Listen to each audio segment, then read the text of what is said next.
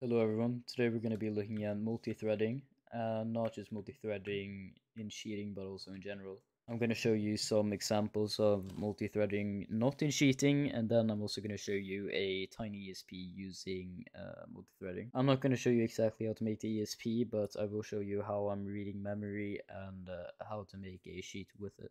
So let's just hop right into the project that I was working on just now. We're making a thread where we read, and then we're using that info to make an ESP, as you can see here. Now you can see a tiny bit of flickering, and that's because I'm recording, if I'm going to be completely honest. But it's also because of thread safety, and I don't have any of that. So there's going to be some race conditions causing the flickering to appear. But it's pretty easy to fix. You can just use a mutex. Anyways, let's make a new project. So here we are in Visual Studio creating a new project. We'll just call it multi-threading.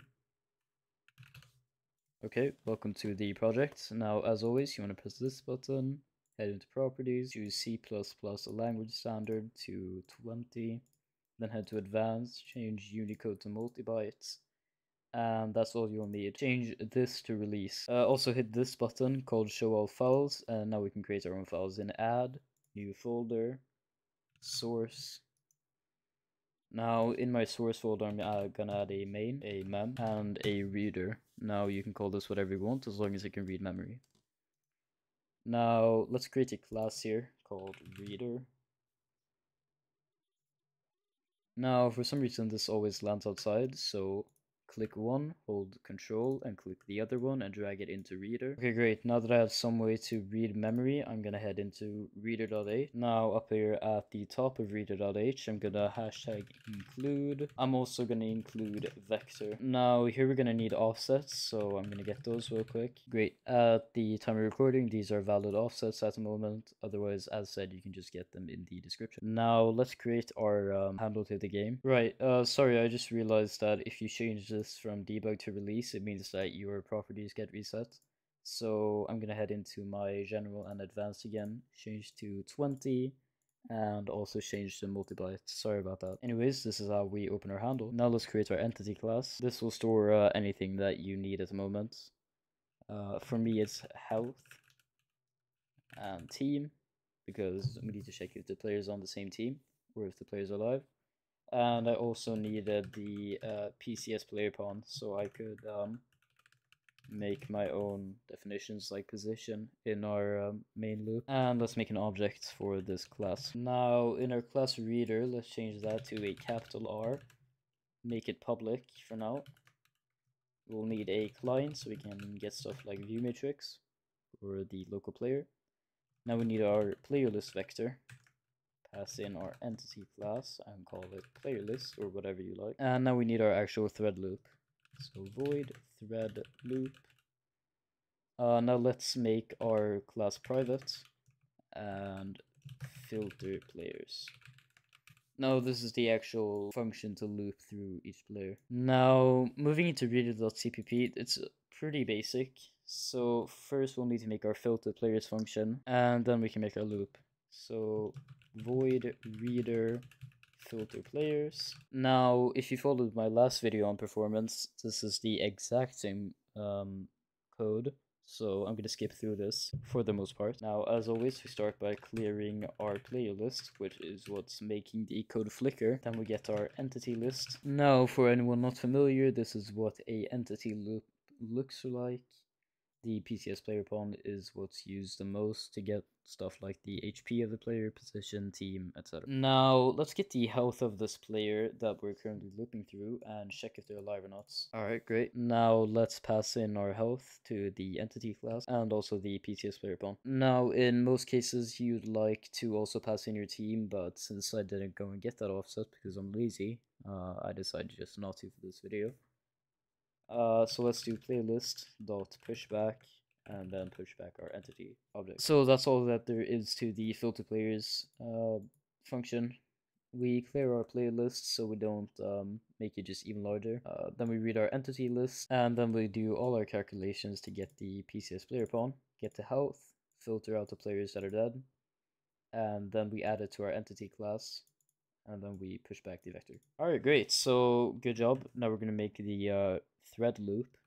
So void reader thread loop, and I like to print that the thread one started, just so we have confirmation. Now while we don't have the client is equal to memgetBase client.dll sleep for 5 seconds. Now we're going to be using the exact same system as I always use.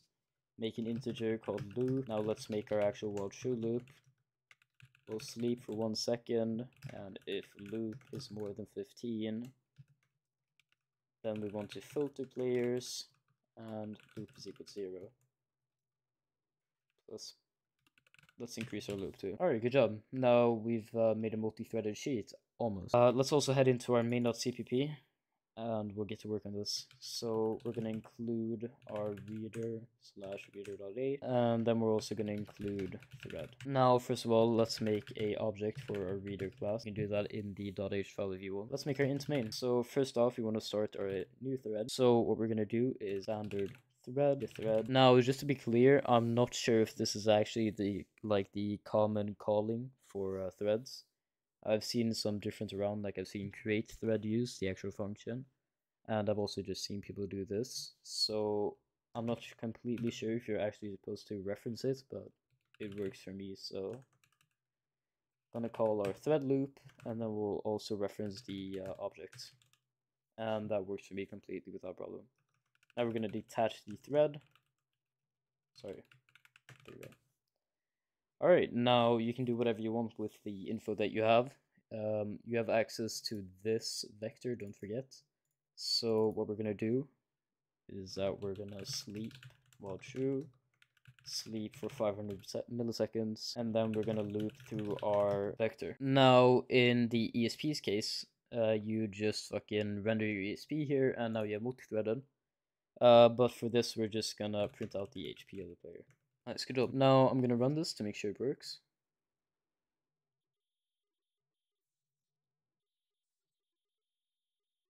Yep, as you can see, we're getting 100 HP here. Now if I damage one of them, let's see, they're at 18. Alright, great, so you've made your sheet now, but now you're wondering how you can improve it. So the ESP as an example, it's flickering. So what do we do about that? Well, what I'm usually going to say is use the mutex. The definition of mutex is that the mutex class is a synchronization primitive that can be used to protect shared data from being simultaneously accessed by multiple threads. Now, what does this mean? Well, I'm sorry to all of you watching, but I'm going to be pulling out Paint, and I'm going to be trying to explain that way.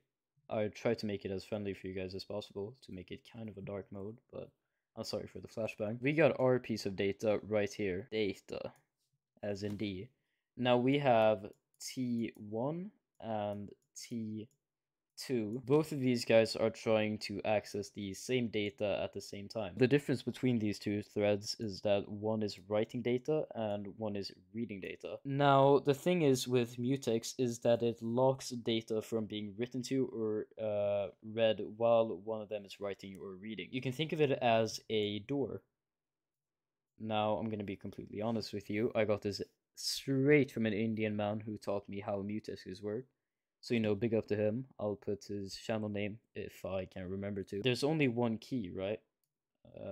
Let's see if we can make him key here. What both of these threads have to do is go to each key, and then they have to go unlock the door. So this means that only one person can have the key, and then go get the data, or write to the data through the door. Now, hoping that you understand what that means, but I think that should be good enough for you guys to understand. Point is that only one can write or read at once. Now, how can we use this to our advantage? Well, what we'll do is add a mutex to our reader in private. So let's first include mutex here. Now let's add a stx mutex, and I don't know, just call it player list mutex. In our reader.cpp, we'll std lock guard std mutex lock, and then we'll do player list mutex. Now this will lock the playlist mutex while it's being written to. And there we go, you just solved your flickering problem. Now in my experience this makes it a bit more laggy, I'm not sure. I don't have the best computer, but I'll need someone to check that. But that is a solution that you can use. Thank you so much for watching. Sorry I haven't been posting, but this is yet another video for you guys. I was gonna make a purple thumbnail, by the way. But I lost the color. Like I don't know what color is, and unless I can like come up with some good idea of how to find the color, this is gonna be the color for a while until I find that color. Anyways, I'm yapping right now. I'll see you guys some other time though. Thank you for watching, and have a great day.